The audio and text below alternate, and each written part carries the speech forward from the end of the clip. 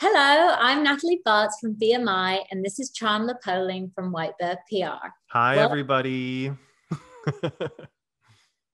welcome to our presentation, Behind the Score of Lovecraft Country. Please allow us to introduce you today to composer Laura Karpman. Laura Karpman is a 5-time Emmy Award-winning composer who has collaborated with filmmakers such as Misha Green, Steven Spielberg, Rory Kennedy, and the Ford Coppola family.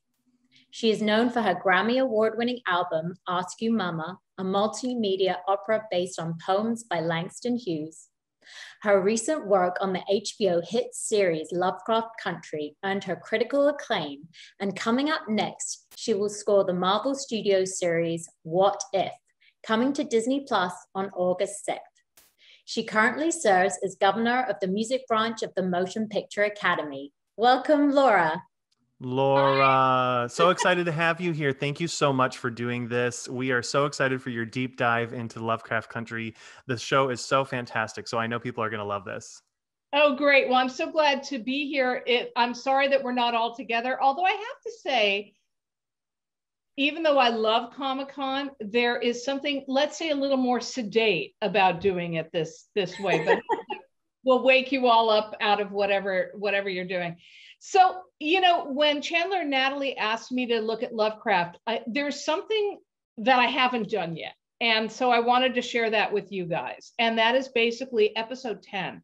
And in episode 10 are all the Easter eggs of the whole show. And so you're going to hear things here first that I've not really spoken publicly about, nor have I dived into it. So I'm really excited just to share this with you guys for the first time and talk about episode 10. Now, episode 10 was the last episode we scored, even though everything was really out of order in the show.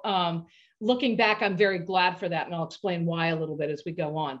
But I really wanted to bring back every major character theme from the entire show in episode 10 and rethink those themes, re-explore them, and recontextualize them to what building up to a big finish for at least the season, hopefully not for the whole show, but who knows.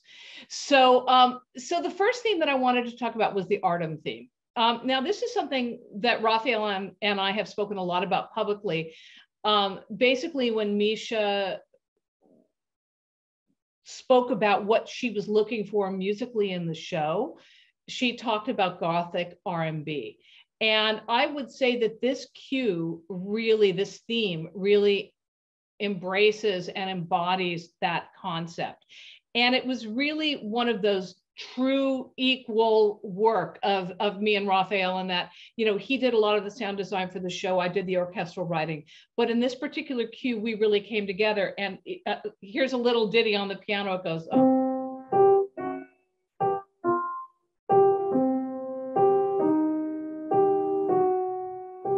Which is, it's all these, for all you musicians, it's literally continuously chromatic.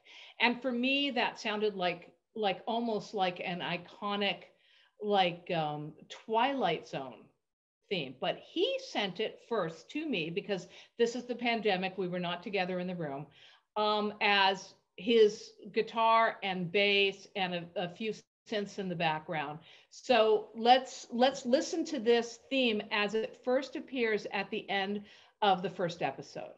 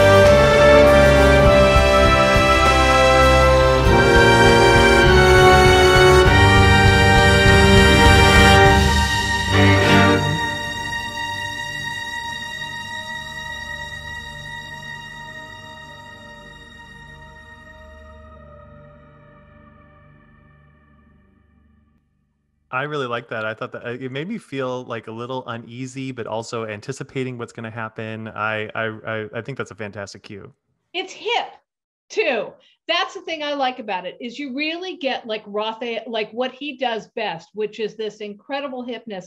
And I think one of the things that I learned from working with him is that he thinks about time and the beat really differently than I do. And everything sits behind the beat, right? It like feels, it's very not classical, right? So that combined with this kind of Gothic and this almost over classical music, you know, almost on purpose, because they're coming up to this ridiculous mansion where really scary bad things happen, but this kind of over the top thing. So this real combination of our heroes at that moment who are very beautiful and hip, coming into this like overblown, you know, mansion is great. I also love, and I've always loved, Raphael's drum playing, because he's not a drummer, but there's something really cool about the way that he plays. So anyway, there's that. Now listen to it in episode 10. So now we've been through the whole series. Tick, our hero, Letty, our heroine, they've been through hell and back. And now we are really coming on to Tick, getting ready to sacrifice himself for his people.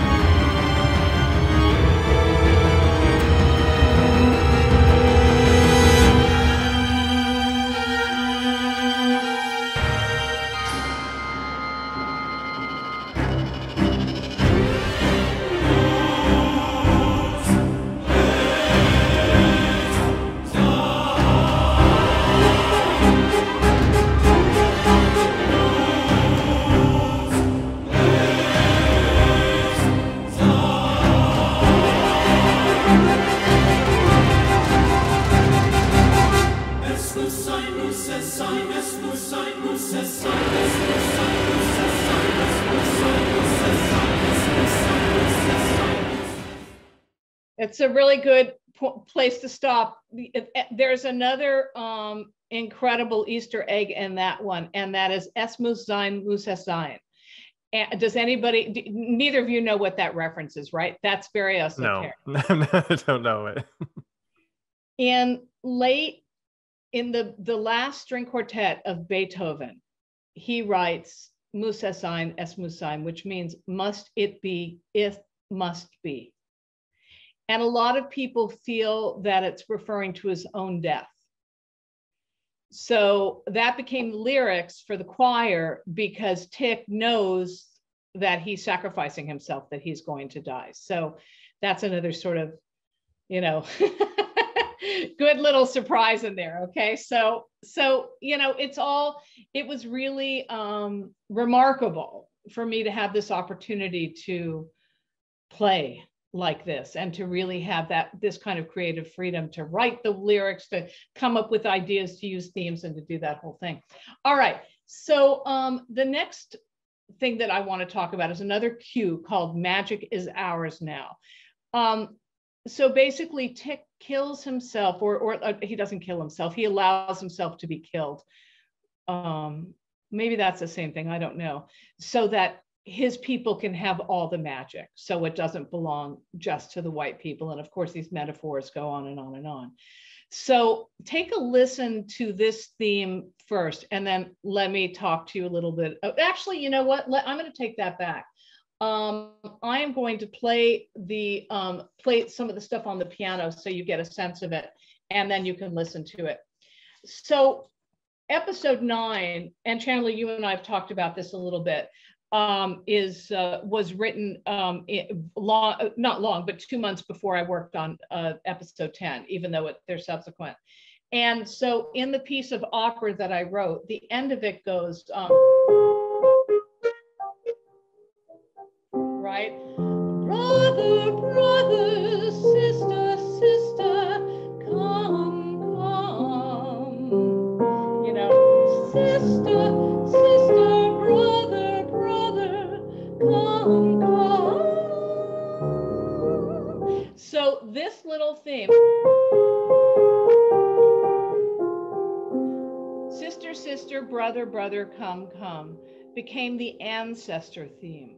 Ancestors and the protection of that ancestors provide to the generations that are alive is something that's very much a part of, I think, the dialogue in the Black community, and very much a part of the dialogue in this show.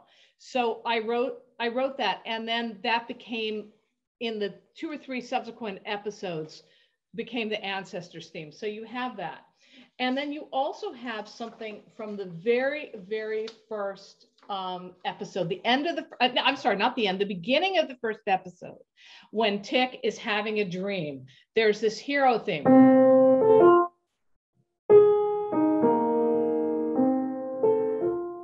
And that is, again, that kind of almost over the top, bum, ba-da, you know, like almost Marvel French horn hero theme, okay? So listen to this, and you'll hear first in the harp,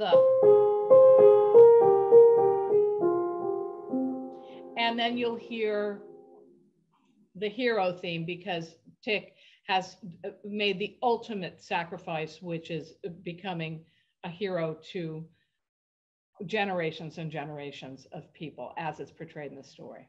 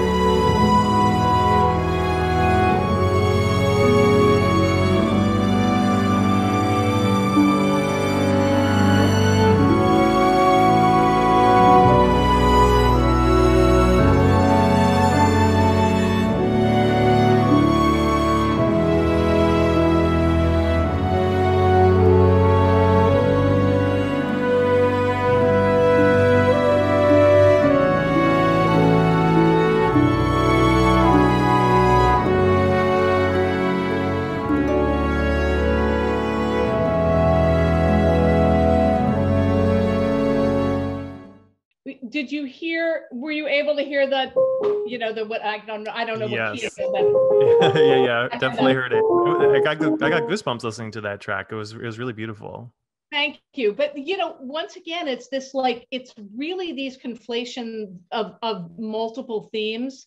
And I think that that's why when you do a series like this, or, you know, really any film, but I think almost more urgently in a series, that if you build up these themes over episode and episode, even if you don't get it, like even if you don't hear the whole thing or get anything, that somehow in your body you feel it, and you're, you know, you're familiar with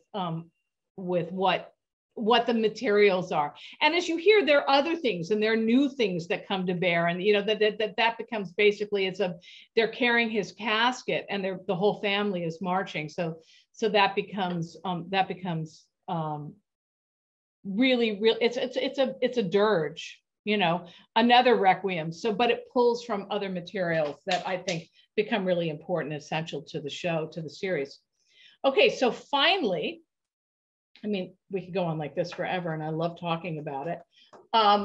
we have the very, very, here, I'm loaded in paper here, so I'm gonna put some of this stuff away. We have two of my absolute favorite themes from the show. Again, another really important theme from the first episode. And you guys, maybe Chandler and Natalie will show this to you, but this is actually a picture of my left hand scrawled music when I wrote it with arrows and all of that stuff. This is one of the first things that I wrote. So let me see if I can read it. This is the family theme.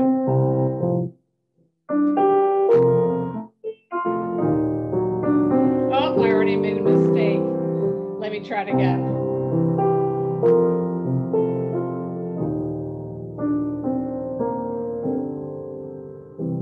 So very simple, right?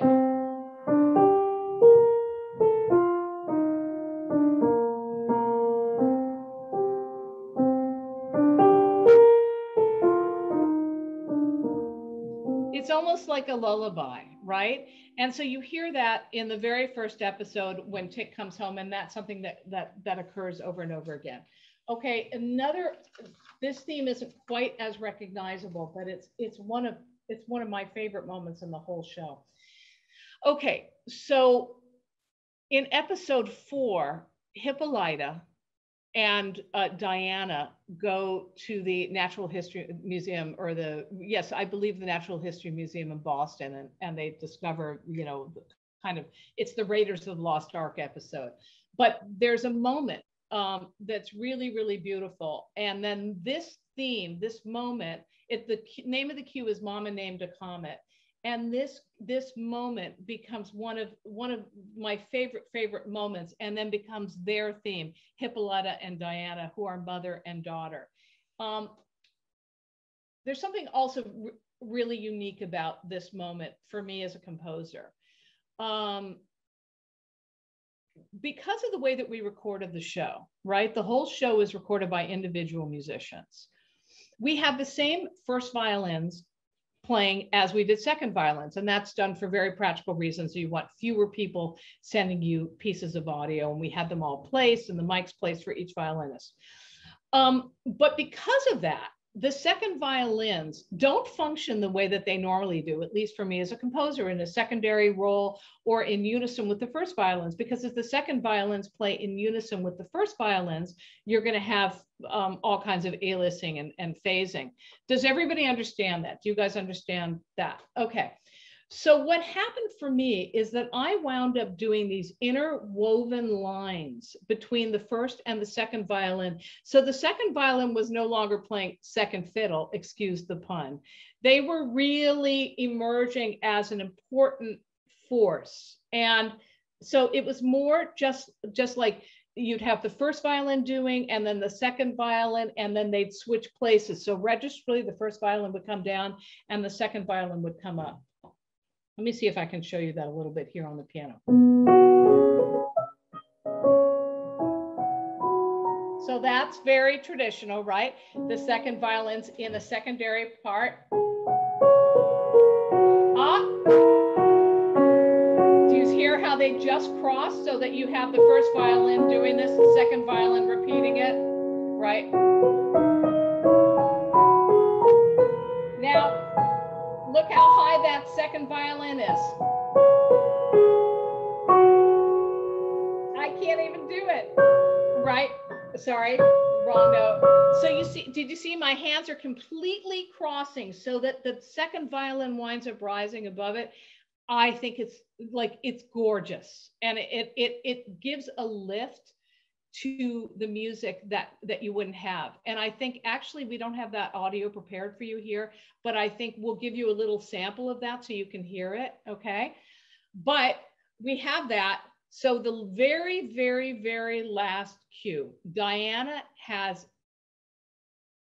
killed Christina, who's a bad, bad white lady. She is gone, she is dead. And Diana, this young girl, young woman, I would have to say at this point, is the next generation. And so her hero theme becomes the family theme. But this, starts the beginning of the cue. So let's take a listen to Full Circle.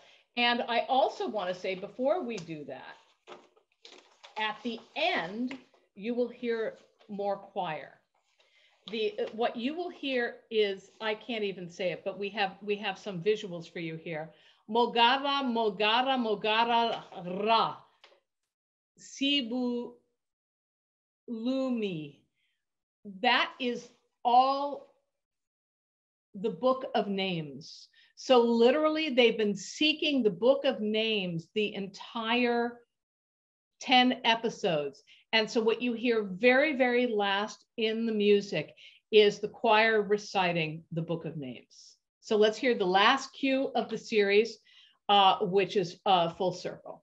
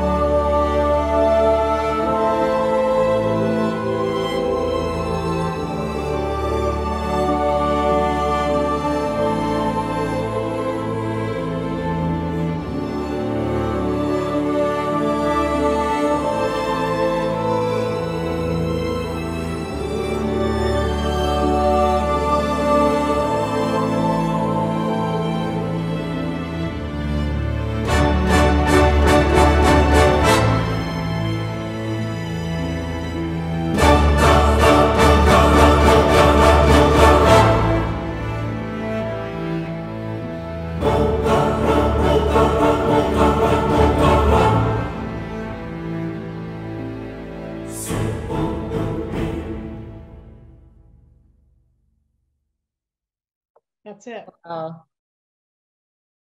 Well, I never would have thought that with the strings. Like, you know, it sounds special, but like just hearing you, how you explained how you wrote that, it makes so much sense now. Well, what it does is it lifts in a way. And for me, and again, this is like, you know, maybe it's too much insider trading, but it's, I think I've listened to like a lot of English string music, like Benjamin Britten and Ralph Vaughan Williams, and I now understand it better. And because so much of it is that, like those shifting of parts, and I never really got that. And it's so odd that the pandemic and recording in this way would teach me something about orchestration that I never expected to learn. And I think, I mean, for me, it's so funny we're talking about this because we're getting this new little dog today, Fauci, and we're calling Fauci, and she's little now. I think she won't be for very long. But I've been thinking about all the gifts of the pandemic, and as terrible as it is, and so many lives were lost and so much horrible stuff. And just personally, you know, having to work like this and to live in such fear, and, you know, and I was living in a lot of fear for a lot of the time. But there were so many things that happened that were so unexpected, you know, and I think with Lovecraft, you know, Misha is somebody who's very much involved in the music, and we got lots of notes. I'm not saying that we didn't, because there were things that she didn't like and multiple rewrites on things, but there was a sense of freedom. You know, she also lets people do their work, but I also think the fact that we were kind of on our own, it yielded in certain cases, I think, more creativity, you know, oddly. And because we were all able to have a lot of quiet time and quiet space, you know, even with the Zooms and stuff like that, when the Zooms turn off, you're there by yourself with your family and it's quiet. And so I do think that a lot of, I wrote a lot of really good music this year. And I think a lot of it was because I did have a kind of a quiet that I didn't expect, even though there was so much anxiety. And, you know, we moved to Canada for a time. And I mean, it was really wacky, but. What are some tools you think, Laura, that you'll take away from this COVID experience that you want to kind of sort of continue with as we get out of it? I mean, I definitely think taking the time you need for certain things is really important. I mean, I did that before, but I think that you know, that has been really apparent to me.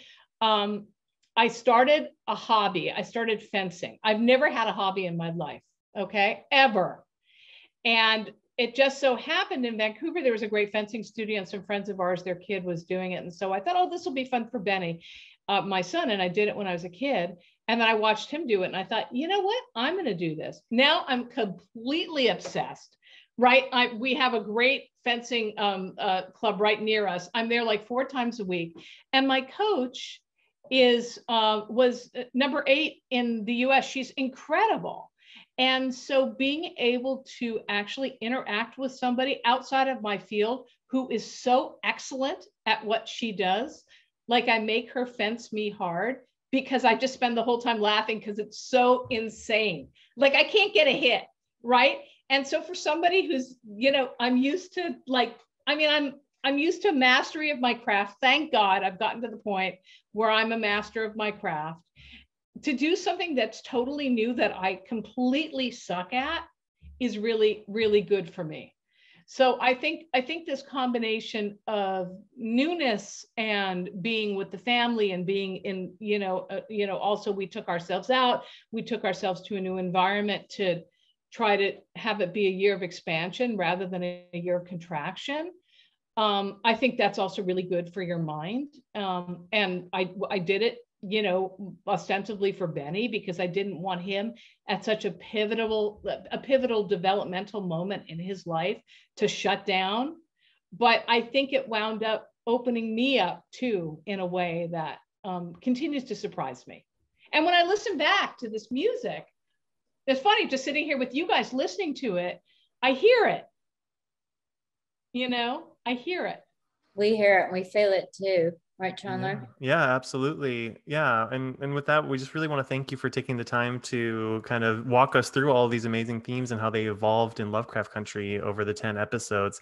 It was really great to hear your explanations of it, because you can enjoy music, of course, just as a passive listener, but once you hear the intricacies, especially in the recording process and also the intention of what you're trying to do with the cues and the themes, is really eye-opening. So I'm really glad that you took the time to do this. Thank you so much. Oh, and listen, thanks for the opportunity, because I've been meaning to do this about episode 10, and I just haven't had the forum to do it. So I really appreciate it. And all you people who are mourning not being at Comic-Con, I so appreciate you coming here and spending this time with me and my work. It means a lot to me.